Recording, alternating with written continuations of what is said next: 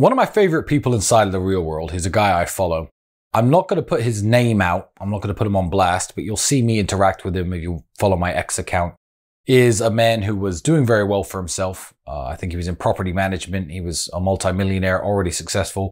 Had a bad accident surfing, I believe, and broke his neck. He's now a quadriplegic. Can't move his arms, can't move his legs at all. Can barely move his arms.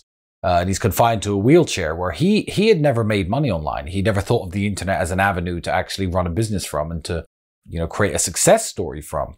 And as his funds were diminishing and he was running out of money and didn't know where else to look, he found the real world, and now he's back up to where he was beforehand. He even said to me, to my face in an interview, a Zoom interview, because he's got a beautiful girlfriend, he lives in this big, beautiful house, he lives an extremely luxurious life.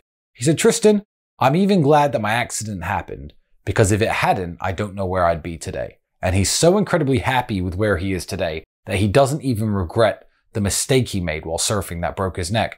He is maybe my favorite real world student of all time because he's a true testament to the idea that trying hard and doing your best and perseverance can always give you a life that you want to live. It can always improve the quality of your life massively.